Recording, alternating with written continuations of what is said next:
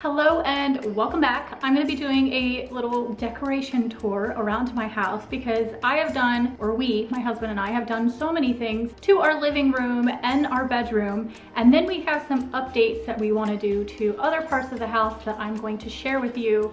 But I feel like it's just kind of overdue at this point where I show a little bit of the changes that we've made in the home because I've never really talked about how we've painted our house black and the reason behind it, the name of the color, and all of that detail. So if you want to know what the heck we've been doing to our house, stay tuned.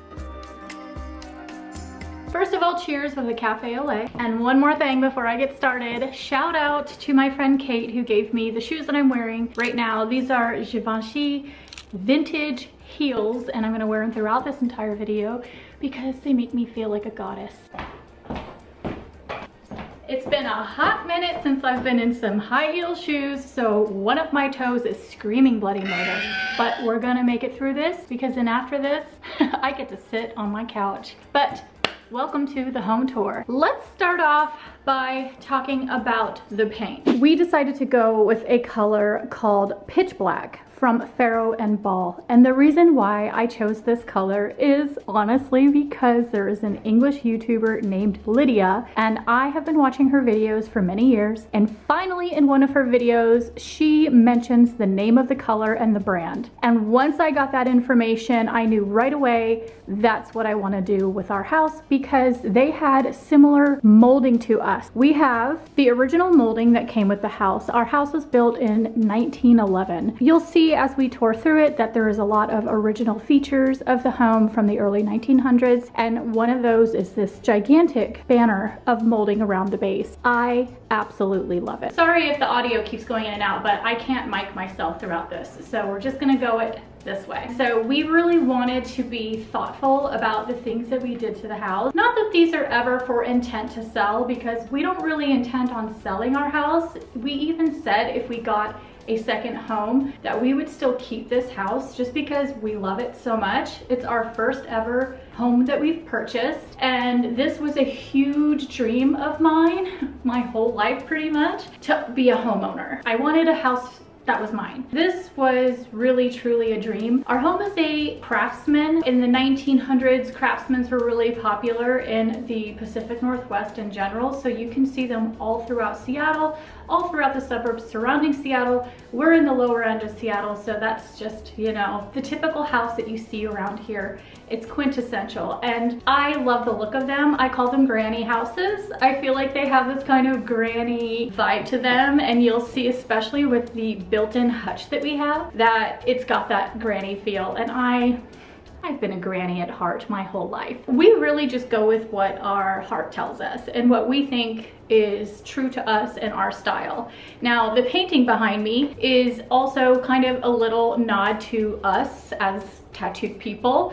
It is a piece of artwork that his friend did. So this is a tattoo artist named Levi. He works, I think, out of LA now, but he was a Seattle-based tattoo artist. When my husband saw that Levi was making these panels, he thought, how perfect would it be to have 4 of them put into a frame with the black flag staggered effect. So one of them is a rose, one is a tiger, one is a rose with a snake, and then a dragon. We really wanted everything to be intentional, and so this piece is something I think is just amazing. It looks great against the black wall. We got these LED lights. They actually can change from warm to cool, and they're rechargeable, so you just plug them in, recharge them, and then you can put them back up. I believe these are called swan neck lights. I'll link them below if anybody is interested. They're really not that expensive. Well, you know what? They were actually a little pricey, I think, but it came in a pack of 2. So I guess if you think about it, you're buying 2 lamps. So I think they were around 40 to 50 bucks. Here is a area of the house that when we first moved in, I squealed. I couldn't believe that I was going to be living in a home that had a built-in granny hutch. The person who we rented this from, it was her mother's house, and based off of her age, that means that her mother was the original owner. So it really has only had like maybe 3 owners, and that's including us. Then it was just a rental house for a really long time. So other people have lived throughout this house, but it was only owned by her mother, herself, and then now us. So I really like to keep this area kind of decorated, but not over the top. During Christmas, this whole area gets a little wild with decorations, but I'm kind of still trying to find ways to dial it back without it looking too empty, because I also don't want to look like it's not lived in. So there's a fine balance, and then I do genuinely use it for the function that it has, which is storing things for hosting. So this light fixture installs up in the ceiling like this. It has adjustable little wires that come down, and then it is an LED, so you can change the light color from yellow to white. You can turn it up and down, dimming. It has all sorts of different cool features to use with it with a little remote. I do want to get a different table. This one is okay. We got it when we were kind of just putting furniture in the house in general, and we're just looking for something that was functional and that we thought was okay, but it really isn't anything special. For the centerpiece, I usually like to just keep some sort of flowers or dried flower arrangements there at all times. Right now we just have this beautiful hydrangea one that has been lasting forever, thank goodness. We're honestly not going to go too far into it here. This is just the bathroom. We are currently planning a whole decoration redesign of this, so stay tuned for that. I'm sure it will involve some new paint on the walls, some wallpaper, some new light fixtures, possibly even new mirrors. So this will definitely get an overhaul. So it's exciting because we have that coming. This is another room that will be renovated soon. So I just wanted to show you guys kind of the areas that we plan on giving some love to.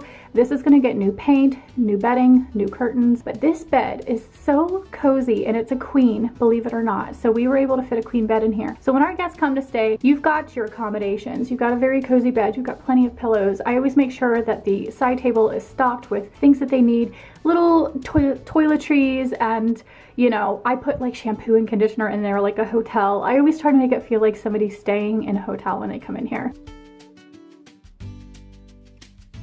Okay, so now we're gonna move on to the living room section, and I'm gonna kind of go through a few things that I think are fun decor to talk about. This is something, if you follow me on social media, that you see all the time, and it is this huge mirror that my husband got on a job that he was doing. A lot of times these industrial jobs, as an electrician, when he has to install lighting behind huge mirrors, which he did, they had the tiniest little nick on the corner, and that was enough for them to say, we don't want it, order a new one. And he was like, oh my gosh, this huge mirror is so expensive and so nice. I don't want to just throw it away. And he asked if he can have it. So we had our brother-in-law, who is a carpenter, make a frame for it, and we actually installed it onto the wall, so that will not budge. That mirror is there, not going anywhere. Doop, doop. See? Great outfit mirror. Here's a piece of artwork that my husband actually found, and this is a artist in New Zealand. He's a tattoo artist in New Zealand, but he also does artwork, and most tattooers do. So if you're looking for somebody to commission to make some amazing artwork for your house, tattoo artists don't just do tattoos. Most of them paint. Most of them do amazing artwork. So we ended up going with a local owned small business, and the framers were so good and friendly and helpful. They did an amazing job. A little bit pricey to get a custom frame, but if you're looking for artwork for your home, to me, that is something worth investing in. So we have the bird artwork on the left, and I knew that I didn't want more artwork on the right. I wanted something that was a little bit more three-dimensional. That's when I started Googling all the different types of things that you can use for wall art that were on Etsy that were bespoke. I wanted something handmade. I found this carpenter, her name is Carpenter Katie, and she makes these what she calls wall pockets. Wall pockets are pieces of wood that you can customize to any stain that you want, and also there's various shapes and sizes. You can go small, medium, large. There's a lot of different options, and then you can think of what you want to put in there yourself. You can put real flowers in there if you get a little wall vase, so that could actually display actual flowers. I really liked the look of the eucalyptus and the willow. I just think it makes it kind of look a little bit, well, first of all, I don't have to think about it, so it could just sit there. To have a piece of bespoke, really cool, unique art, I think is amazing. So it really balances out the side of the wall. It fit there perfectly. We didn't want to go with a light on this one because we just didn't want to overdo it. My husband did install that one, and it's kind of like a copper inside with a black exterior with the Edison bulb inside. Something else that we did do when we were fixing up all of this is we replaced the blinds in the living room with wood that was matching the colors that we were going for, and they have this little valance panel that goes across the top that's very decorative, and it looks like molding. I love the little ring pulley to be able to open and close, and it's dark wood, so when you close it, it makes it so dark. And then we have curtains that we pull over as well. So we ended up hanging the TV on the wall, and I love the way that looked. It made all the difference in the house. I say, put a little bit of extra money into a TV stand and get that thing up on a wall. You can swivel it, it turns in different directions. I just think it makes such a big difference having the TV hanging up. This is our faux fireplace. It does heat up as well, so it's really nice that in the summertime we could choose to not have heat but still have the ambiance at night of a fireplace going, and then in the wintertime we can kick it on when we need a little extra heat and are cold in here. On the top surface, if you saw the video, we found this egg at an antique store, and it's just really simple, but just looks cool. And I always like to have a candle going, and I tend to gravitate towards things that smell woodsy or leathery. I love, love, love like sandalwood and yeah, all of these like more earthy fragrances. This is the table that we also got at Ashley Home Furniture. It's part of the set. I like it, but it's supposed to lift up, and it broke within the first like 6 months of having it, and we didn't get the warranty, so I'm pretty bummed about that, but it still looks nice. It's just a bummer it doesn't work the way that it's supposed to, because we would use it to lift up and we sit here and eat dinner. So this is kind of the vibe at night, and in the evenings we turn the lights on and then we can dim them as we want to start watching movies and kind of make more of a movie theater feel. I love that they dim down like that.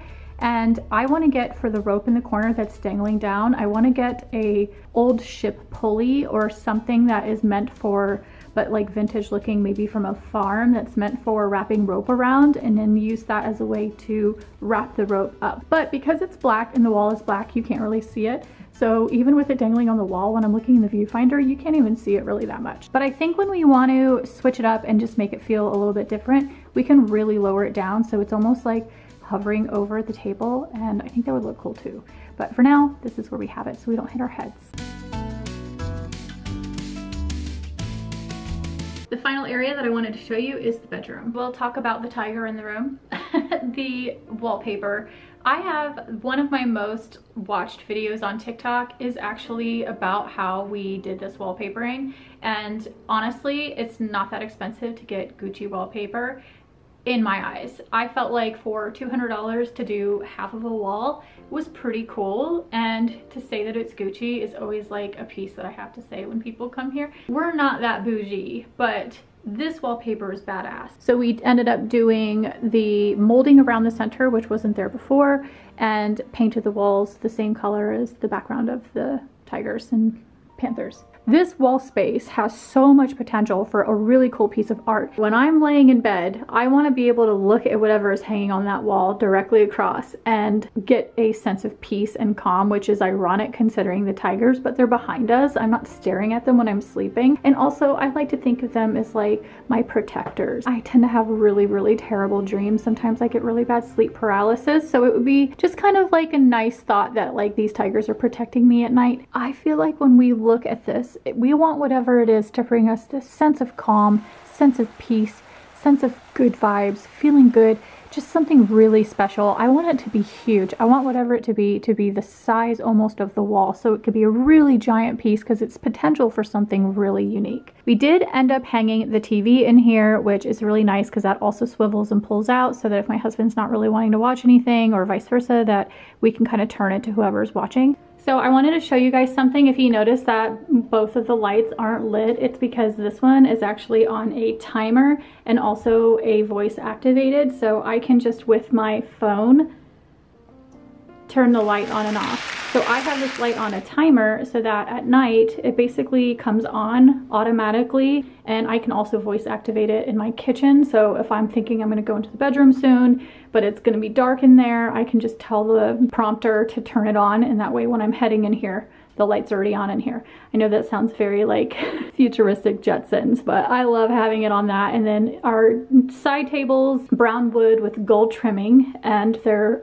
again kind of in that mid-century model look. So we have two lights next to the bed that match, and then we also have this pendant light that has that diamond kind of teardrop look to it with the Edison bulb in it, and I thought something simple. I didn't want something really noticeable. I just wanted to kind of be there. We have a rattan runner that goes through here, again, with the kind of trying to implement texture and different types of elements. I know I'm not a decorator, but I like to pretend that I am. Whenever I see decorators or people who really know what they're doing, they always bring in different types of textures. And so I felt like, okay, I'm doing it right if I'm bringing in woodsy things and raw materials and aged things, antique things, and mixing them in with our taste and style. So I really like the look of this rattan. It also is very boho, which I'm like boho cottage goth. What is he doing? And then over here we have the two chairs, if you remember, that I actually upcycled these for the little store that I had for a while there. And then that was right towards the end of my store. So I had just recently done this and then decided that I was gonna actually close my store. I didn't want these to go to waste. I had spent a lot of time on them. I love the way they look. I did a black wicker, which is just such a cool way to, same as our house, like if it's granny looking, paint it black, give it a different vibe. So I just love the juxtaposition of those two things, of something kind of like granny looking but then edgy. As you can see, Lacey and Monkey are enjoying some leisurely time. Lacey is my childhood doll and the monkey is my husband's. So here's some artwork. This is actually a print done by one of my husband's really good friends who has passed away.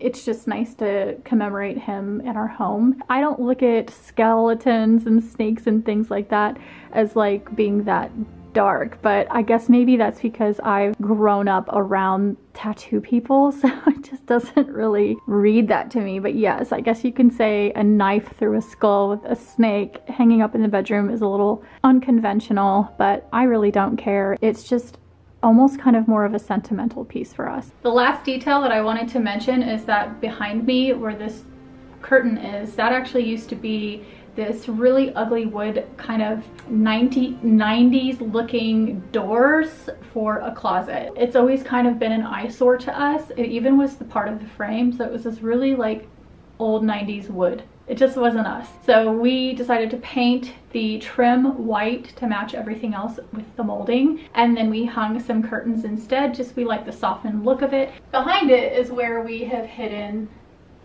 a dresser. The doors were removed, taken off, we hung those, and then we were able to fit the armoire. Such a big help with the space in here, so we love the way that looks. This was just recently done over the weekend, last weekend, so it's really nice. I do also want to get new bedding. I'm thinking something more of like a linen material that would look really nice on the bed, probably in an oatmeal color or similar to the white that we have going on. Kind of redoing the bedding, but otherwise this room is pretty much almost done, which is really nice because it was a long time coming. So that is it, you guys. I just wanted to show you around. I know I haven't talked about any of the new changes that we've been making to the house. I've been kind of alluding to them in my vlogs, but I thought it'd be easier to just do one big video of just everything we've done, all the decorations we've done, link everything below that I think would be maybe something people would be interested in, like the lights or the wall pocket. You guys, you're gonna want to check out the wall pockets. Those are so cool. Anyway, that's it. Thank you so much for watching this video, you guys. Subscribe if you're not, and I'll see you in the next video. Bye.